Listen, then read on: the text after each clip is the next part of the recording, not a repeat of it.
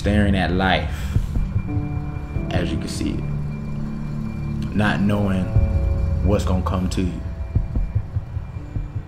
Imagine a young 20-year-old at his prime, got accepted to one of the greatest colleges in Alabama, Troy University, and boom, life just happened.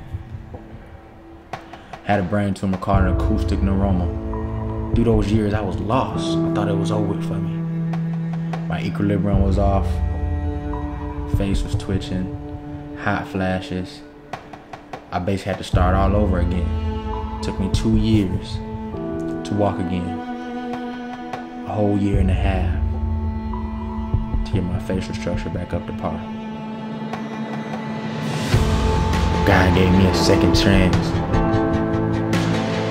to believe again, to feel again, to hear again, to see what's my purpose, and that's through living through Him, doing things in Christ Jesus who strengthens me.